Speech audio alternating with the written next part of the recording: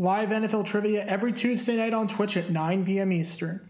Come show off your football knowledge and have a chance to win cash prizes. Check the link in the description to find out more. And now, on with our feature presentation. If you ask people who is the biggest defensive snub in the Pro Football Hall of Fame, and the best player on that side of the ball who is not yet enshrined in canon, odds are a lot of people would point to this man right here.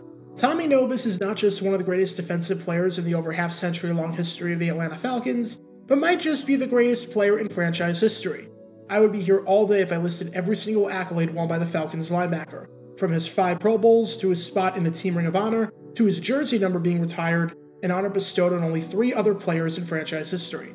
Tommy Nobis is Mr. Falcon for a reason, and most people, especially those who were a fan of the team back in the early days, have nothing but positive things to say about the linebacker.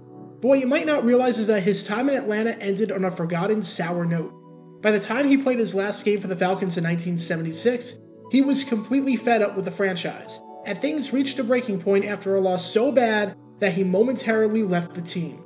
And this is the story of the disastrous end to Tommy Nobis' legendary NFL career. Before I talk about the incident in question, we need some context as to just who Tommy Nobis is, because it will help us to understand everything about the situation at hand. Our story begins on November 27, 1965, when the Atlanta Falcons were about to make their first ever draft pick in franchise history. There was no one on the roster for this brand new expansion team, so they wanted to knock this first pick out of the park. I think it's safe to say that they did just that by drafting Texas linebacker Tommy Nobis first overall. He signed with the Falcons over the Houston Oilers in the rival American Football League, and from that moment on, a team legend was born. As a rookie, Nobis made an immediate impact in Atlanta, being named a Pro Bowler. He was the only Falcon to make the Pro Bowl during that 1966 campaign, and was so good that the Sporting News named him their Rookie of the Year, becoming the first defensive player in over a decade to receive this honor. While the Falcons were an understandably bad team that year, because no expansion team is ever good in their first season, Nobis was a definite bright spot, and something that the Falcons could build on from a defensive standpoint. And Nobis continued to improve. He was named a Pro Bowler and a first-team All-Pro in 1967, and a Pro Bowler in 1968. When you're making the Pro Bowl in each of your first 3 years in the league, you're definitely doing something right. By the end of the 1960s, Nobis had achieved such notoriety that he was named to the All-1960s team, right next to eventual Hall of Fame linebackers like the great Dave Robinson and Dick Butkus. And he continued that hot play into the 1970s, when during the first year of the post-merger era, he started all 14 games and made it to the 4th Pro Bowl of his career. 2 years later, he made it for a 5th and final time in 1972, when he recorded a career-high 3 interceptions and once again started all 14 games. Nobis was considered by many to be the best middle linebacker in pro football, and if it wasn't for the fact that he was playing in Atlanta, a team that was not very good and received little to no media coverage, it probably wouldn't even be a debate. Unfortunately for Nobis, there was one small problem. He never found his way into the postseason. Over his first 10 seasons, the Falcons never made the playoffs, and only once did they finish with a winning record. When you've won just 46 games and 140 tries in 10 seasons, it's going to take a toll on you mentally. And in 1976, things went completely haywire for Nobis and company. I don't think anyone had any reasonably high expectations for the Falcons heading into the 1976 season. They went 4-10 the previous year, and after a 2-2 start, finished by losing 8 of their final 10 games. Their offense and defense ranked in the bottom half of the league, and the only real saving grace for Atlanta was the belief that starting quarterback Steve Bartkowski, the first overall pick in 1975, would improve and maybe make Atlanta a respectable team under head coach Marion Campbell. As you can probably guess, that did not happen at all. The season started off with a bad 30-14 loss at home to the division rival Los Angeles Rams, in a game so bad that Atlanta turned the ball over 4 times, and Bartkowski threw 3 interceptions while getting sacked 5 times and posting a passer rating of 39.1. which is worse than if you did nothing but spike the ball into the ground on every single play. Atlanta followed that up with a 24-10 loss against the Detroit Lions, in a game where they turned the ball over 5 times, and where Bartkowski went 5 for 16 with 59 yards, no touchdowns, 3 interceptions, and a passer rating of 3.9. I don't think I need to show you how bad that one is. After beating the Bears, they followed that up with a 14-13 loss to the Philadelphia Eagles, in a game where the Falcons led 13-0 at the half, and Bartkowski got sacked 6 times. And then, they lost to the New Orleans Saints 30-0. Whether it was Bartkowski or Kim McQuilkin under center, they combined to go 11 for 31 with no touchdowns and 2 interceptions, as the team turned it over 7 times. Following an awful 1-4 start, understandably, there was some frustration on all sides. The players were frustrated, and the front office was frustrated. Marion Campbell was fired after 5 games. and was replaced by general manager Pat Pepler. Now, there are certain people that can reasonably handle the duties of being the GM and the head coach.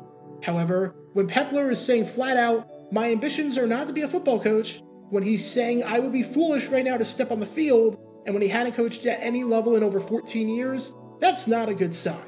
Side note, Pepler said that in the introductory press conference that if he had his way, the coach that would have succeeded him in Atlanta would be Bill Walsh. Talk about that possibly changing NFL history forever. But I don't think it's a surprise to anyone that things did not immediately improve with Pepler running the ship. In Week 6, they lost 20-17 to the Cleveland Browns, in a game where the Browns averaged 5.6 yards per carry and picked up 321 yards on the ground. When you're allowing Greg Pruitt to post 212 yards from scrimmage, you know that's not ideal. They followed that up with a 15-0 loss to the San Francisco 49ers in a game that was brutal on the eyes. Atlanta finished that game with 7 first downs and 44 total yards, including negative 39 net passing yards. No, that is not a mistake on my end. Negative 39 net passing yards. And now, after a victory over the Saints in Week 8, they were ready to take on the Seattle Seahawks in Week 9. This is where an already awful season would find a way to get even worse.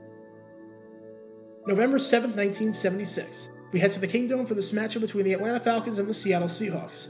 This would normally be the part of the video where I talk about how this was a big game for both teams, and how this game meant a lot and their season was on the line. But who are we kidding?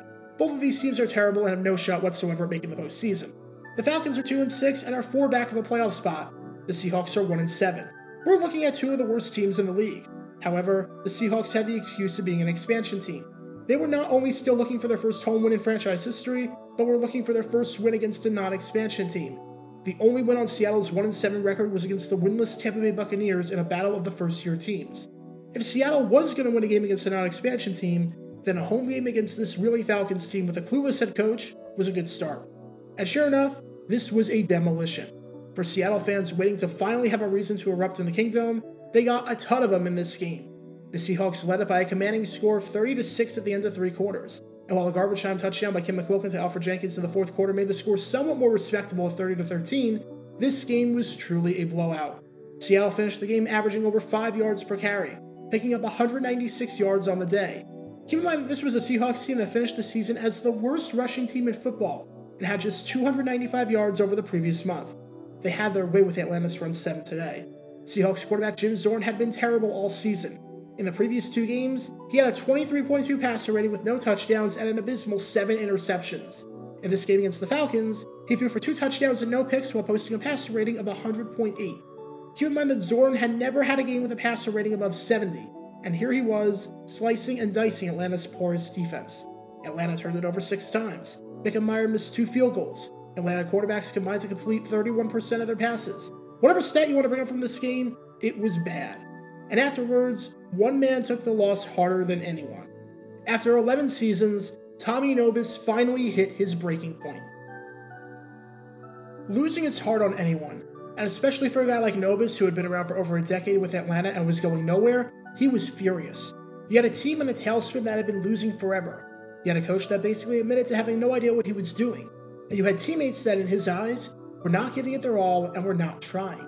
And Nobis didn't want to be associated with that anymore. After the game, Nobis walked out and voiced his frustrations to Pepler and the front office about the players and the way the team was being run. With that, it seemed like he was calling it quits. He missed practice that Tuesday, and Pepler, along with the team spokesperson, made it seem like that was the end of his career. Pepler said that he'd be considering retirement anyway because of his bad knees, as Nobis had a notoriously bad knee problem throughout his career, and a spokesperson didn't know any information about Nobis other than the fact that he wasn't at practice that Tuesday. This season was already a chaotic and terrible one, and now losing Mr. Falcon himself made things that much worse. Having said that, Nobis did return later in the week, though he did not speak with the press about his unannounced absence. It seemed like the Falcons were just ready to treat the whole incident as water under the bridge, get it over with, and they welcomed Nobis back with open arms. But it was abundantly clear after this whole ordeal that this 1976 season, if it wasn't already shaping up to be his last in Atlanta, was going to be. He was fed up, and at this point, all that was left to do was finish up one of the worst seasons in franchise history on at least a somewhat respectable note. Did that wind up happening? Not really. Things didn't get too much better for Atlanta after that whole ordeal. The Falcons finished the season with a 4-10 record, And while there was the high note, where they stunned the 9-1 Dallas Cowboys in a result that no one saw coming, and might be one of the biggest regular season upsets in the NFL during the 1970s, there was the infamous low note of a 59-0 loss to the Los Angeles Rams, in a game where the Falcons had 81 yards of offense, and the Rams had 569. I don't think it's too surprising when the Rams had over 500 more yards of offense if they won that game in rather convincing fashion. When the season ended, Nobis announced his retirement, and took a role in the front office. It didn't seem like there was too much bad blood or animosity at that point, with the Seahawks incident being a distant thing of the past, and with the Falcons gladly accepting Nobis to continue being a part of the organization in some capacity. And with that, an absolutely storied career came to an end. 5 Pro Bowls, a first team and second team All-Pro, a Hall of Fame All-1960s team nomination, and 132 starts later, Nobis was calling it quits and would go down as the greatest Falcon of all time. Even today, you will get tons of people saying that Nobis was the greatest Falcon ever, and if you have that opinion, I wouldn't blame you in the slightest bit. He commanded the middle of the field, and was one of the only bright spots on a brutal decade-long stretch of pro football down there. But even though Nobis is remembered fondly today, and even though Nobis and the Falcons were close all the way until his unfortunate passing in 2017, for a brief moment in 1976, there was a time where Nobis wanted absolutely nothing to do with the Falcons.